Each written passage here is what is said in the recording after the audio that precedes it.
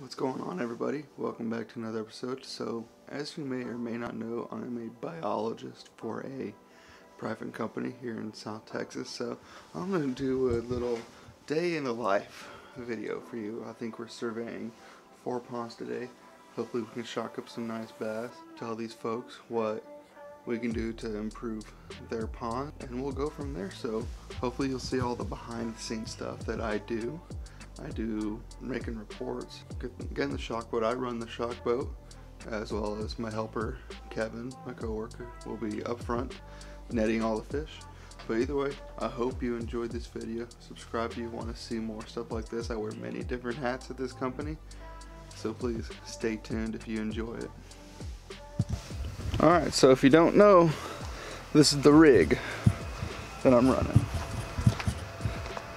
It's a 16-foot shock boat, Smith root. Got the truck, everything all put together. Gotta do some more things before we head out. Gonna gas up, make sure everything's all good, and we'll be on the road.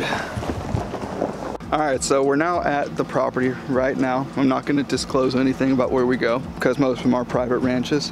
But now, Kevin, my helper, my co-worker, is getting the boat all set up. So when we get it launched in the water, we're gonna do a water test to see what we need to do, what settings we need to put on our control box to effectively shock this pond. Now this pond's really clear, probably a lot of tilapia in it. You know, depending on what we see, if we always see big tilapia, there's one option we can do. If not, we see bass, you know, we can take them to another pond, but we'll just see what we do with what we catch today. So that's what we do. We shock the pond, get an estimate of how the fish populations look, and see how we can improve. Either you can rote-none it and start over, or we can try to stock some and save and salvage the pond the way that it is. So we will go from there. I'm gonna get everything, get the boat launched, and we'll see you on the water when we do the water test. All right, so right now, gonna take my handy dandy water tester right here. Gonna test the water quality, see what parameters it has and what we need to do to be the most effective at shocking.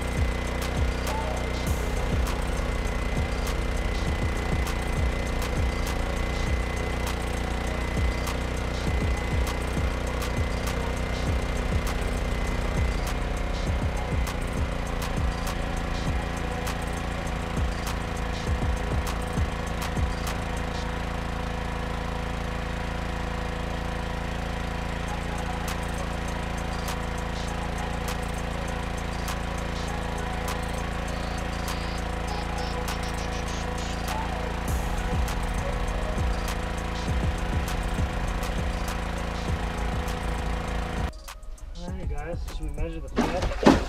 Fatty right there? Yeah, Fatty McGee. Get her out of the way. Look at that. That's a pretty bass. Look how her. Yeah. Really, really pretty. All right. Look how fast she is. Awesome. It's gonna be like that.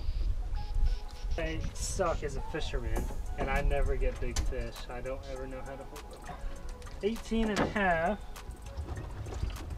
And 11 to 16, 5 pounds. Jeez. Dude, that is a stocky fish. Yeah. It's pretty. Excuse me. Thank you.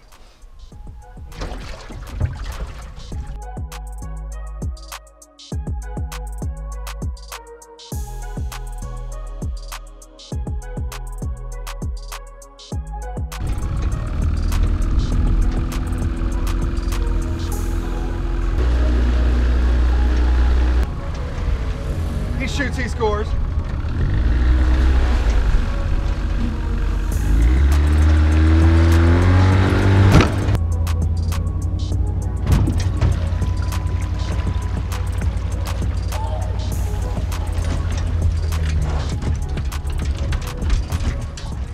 Third pond of the day. Hopefully there's redfish in here. That's what I've heard. So let's see if we can shock them up.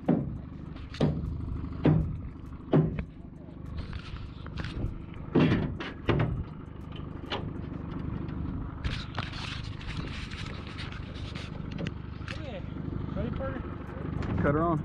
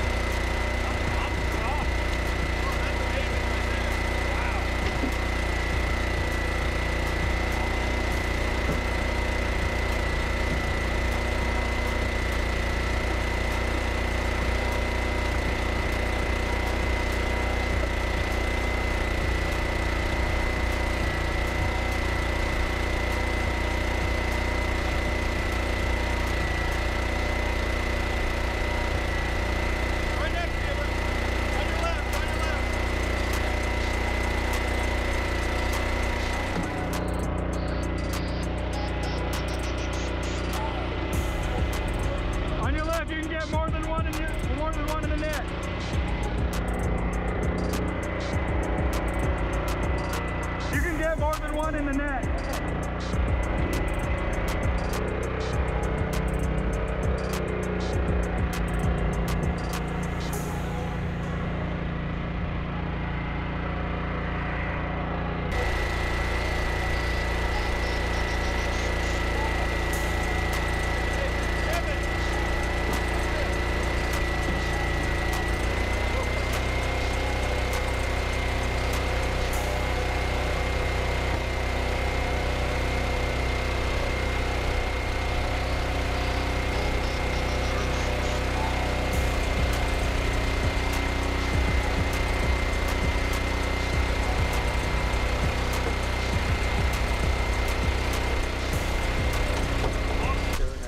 Like that? Yeah, there you go. Okay. Don't cover all the tail. I rarely ever catch big fish when I go fishing myself, so I don't know how to hold these up like a trophy fish. Parker's been teaching. Yeah, you got it all the way out. I got You got a long arm. Yeah. Want that little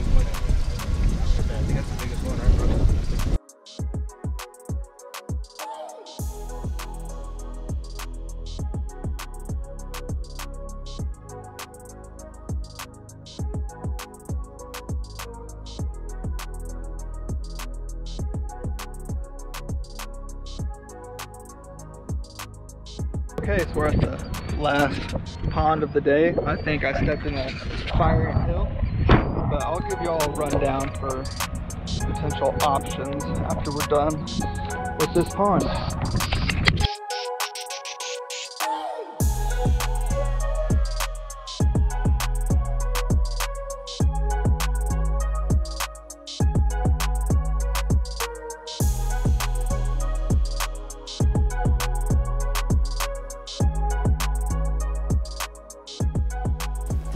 Okay, this is take 2 of what I recorded last night. I got all the way through talking, doing all my points, and forgot to turn my microphone on. So that's kind of what I do. And give me some pointers. What else would you like to see? I kind of wear many different hats around the property and around the business. So just let me know what you would like to see in future videos. If you want to see more behind the scenes stuff. You know, disclaimer, I get paid to do these jobs. You know, running the shock boat and running reports and analyzing all the day is what I do. Making a video is always second to that. I'm not gonna do something where my priority is gonna be the video. If trying to make a video gets in the way, then I'm putting the camera down. That's not my job. That's not what I get paid to do. But let me know if there's other things or other shots you'd like to see in a future video. I might make a few more videos doing this, and just let me know if there's something you'd like to see or something you'd like to know. Just put a comment down below. That would be great. I kind of have my process for videoing down, I would say. You know, it's really easy for me to just like, okay, clip a GoPro on, boom, record, go off and do my business. Head cam, click, recording, there you go. I don't really do a lot with the big camera just because it's a pain to lug around the boat and everything, and I just don't want to mess it up. So let me know what else you would like to see down below. Now after I'm done shocking, after my coworker has helped me take down all the data, length and weight of all the fish, that's when I come home and I write a report about, okay, what are the property owner's goals for this pond? What does he want? Does he want to grow trophy bass? Does he want 10-pounders everywhere? Does he want a handful of 10-pounders and some 8s in there? Or does he want, a good amount of 5- and 6-pounders? We can base whatever he wants to do off what his goals are and, kind of how much money. That's the big denominator, is how much money is someone willing to spend on a pond. So I'm gonna go through my notes from the surveys, what my coworker and I saw when we were out shocking. Now, take in mind, we don't net up every single fish that we see. We take a lot of mental notes for smaller sunfish, smaller forage fish, smaller bass that are so we can see there is recruitment into the population. So let's say here we go. The first, they call them tanks down here in South Texas.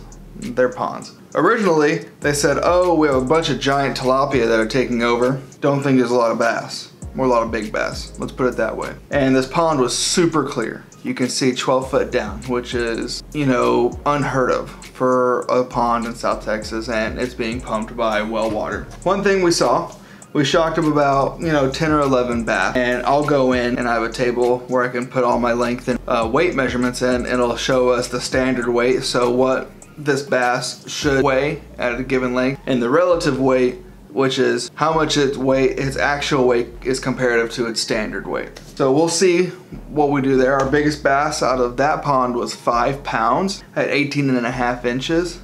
And I'll let you know what its relative weight is right here. So the one thing we saw with all the bass, we thought we would have to drain it down, try to get all the tilapia out, try to salvage as many bass as we could if there was a certain amount, like a low number of them that we actually caught, and transport them to another pond. I couldn't justify this. There's definitely, pond managers that'll say, okay, if you really want to know, just rotenone, which is a chemical that kind of kills off all the fish in a pond. Start over. Then you can stock it right the first time, then everything else is pretty self-sustaining. This pond's so big, I didn't think we could justify that. Our solution is we really didn't see a whole lot of smaller bait fish, smaller sunfish, smaller minnows, forage fish, but we also didn't see any smaller tilapia. The tilapia are the reason that pond's so clear, because they're eating up all the vegetation. But we really didn't see any smaller tilapia, you know, to be worried about. The synopsis being that, okay, these bass are eating all these tilapia fry and all these smaller forage fish, because now there's bigger sunfish as well, but we're not seeing any recruitment. We're not seeing any young of year. Same as for really the bass too. We didn't see a lot of recruitment. We saw only a handful of what I call young of year bass, so they respawn the previous year. To combat this, we're suggesting adding a big influx of forage fish. You know, we can put in, you know, a bunch of 4 to 6 inch copper-nosed bluegill and red ear sunfish, and they'll spawn this year. At this moment now, when these fish are moving up to go spawn, they're eating way more, and that forage base doesn't look like it's all the way there as it should be. Dive in, influx a lot of that base. Get those fish eating well, some fingerling bass in there as well. Get some of those growing, because it can. This pond's big enough to support a lot more bass than what we saw. And keep in mind, whenever we go shock, we definitely don't see the entire population of fish out there. So that's what we're suggesting based off what we saw when we were doing our survey. To our next pond, less than 1/4 of an acre. It was tiny. Enough to get the boat launched and do a donut with it, and you're done shocking. But what was really cool about this one is, one, they had a fish feeder, but two, there were tons of massive bluegill in there. And that's, you know, probably thanks to that feeder that they have in there. We didn't really see too many other minnows, but we saw a lot of sizes of bluegill, and there was a handful of decent bass in there. I think our biggest one was 4 pounds. Yeah, 4 pounds out of that one. We shocked up a bunch of smaller bass. Now for this one, I'm gonna talk to the property manager, because I think it would be awesome to do a just trophy bluegill pond. Trophy sunfish, trophy, you know, just red ears and copper-nosed bluegill, because there were some absolute slabs in there too. You know, 1 to 2 pound sunfish in there, and they were looking ready to go and ready to breed. They were just big chested whenever we were shocking them up. So I think that would be really cool. But the only issue with it is that the pond's so small that it can probably get really crowded. So they're gonna have to harvest, either harvest a bunch more bluegill, or they're gonna have to raise their water level up, because it was in just a small hole where it could definitely be a 1 acre pond if they filled it up the whole way. On to the third pond that we saw. This was what they called their redfish pond. When we stock redfish, you know, we'll take redfish from a saltwater hatchery, get them acclimated to freshwater, and we'll stock them out, and they'll live in freshwater ponds. When we stock them, they're small. They're 7 to 10 inches, maybe smaller when we usually get, or, you know, usually smaller when we get them. So we were gonna put them into the main pond, and the guy said that they're already in there, but we didn't shock any. But they didn't put too many in there because they didn't want the bass to eat them, the big bass to eat them. So they put them all into this one, like, kind of 1/4 acre pond, and put them on a food regimen, you know, fish feeder and some sunfish and some gizzard shad in there to really just bulk them up. Because, you know, even for such a small area, adding a fish feeder lets them be able to grow big in that sort of environment. But we shocked up about 25 redfish that were 20 plus inches each one.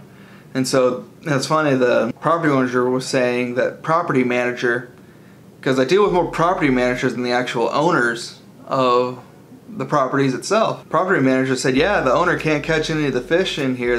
He doesn't think there's any redfish. Well, prove you wrong. Most of the time, the clients don't even know how to fish for them. This is the big deal. They think all these fish are just gonna eat worms and bobbers, and that's gonna be it. No, you gotta still learn how to fish for them like every other fish that's out there. So most likely we're gonna take some redfish out of this pond and put them into that front pond, into the first pond, the big pond. Like for the first pond, we're also gonna implement just any giant tilapia you see, get it out of there. The less of those, the better. Because once they get so big, they don't have a massive, they don't have any predators. Because they can get way too big for a bass to eat. Same with sunfish, anything else. You know, a bass will eat whatever can fit in its mouth, and you know, the lucky survivors can grow really big, like the one in the video. So that's the kind of the plan for that one. Not too much I can really say, since they have a feeder and there's already some decent amount of bait fish in there. Not too much in the ways of stocking, I would say. Probably add, you know, a little more minnows and some smaller sunfish, but they got enough breeder sunfish in there to stay everything in check there. So we'll see if we move more of those fish to another pond, see what changes with it. Now to the last pond. This pond was interesting because it was like 1/10 of an acre. It was so small. I'm not lying when I said we can just put the boat in, and I did a donut with it, and I shocked the whole pond.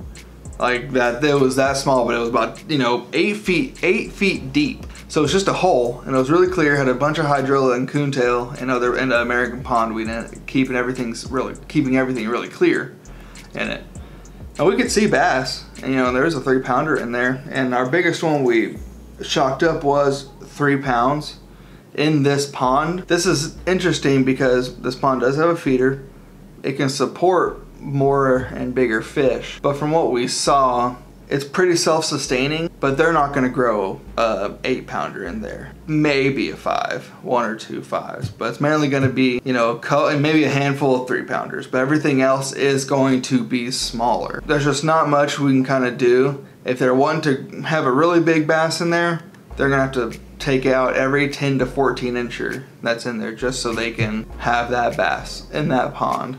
Not too much going on there. It was actually a really nice looking pond. Saw lots of different sizes of fish, lots of forage for bass and the predators to feed on. That's kind of what I do. I take all the data that we have, analyze it, say, okay, how can we make this pond even better? Use it to what the landowner wants. What is their goal for it? How much are they wanting to spend on this pond?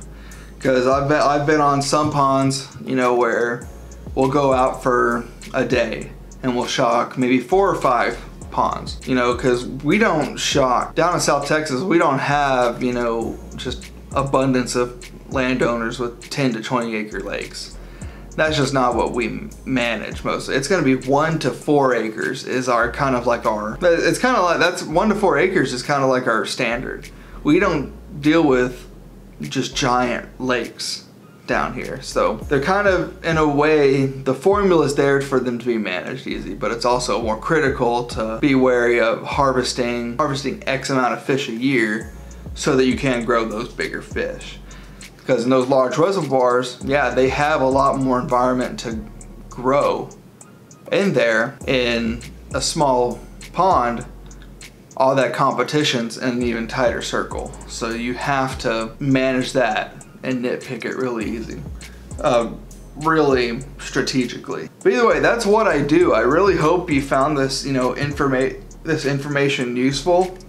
You know, if you have, you know, any questions about this kind of stuff, shoot me a comment, find me on social media. I have everything, you know, Instagram, Facebook, Twitter, TikTok. I'm gonna be doing some videos on there too. Lots of, you know, fun stuff. But also follow Herrmanns Fish Farm on Instagram and Facebook, because that's the company I work for.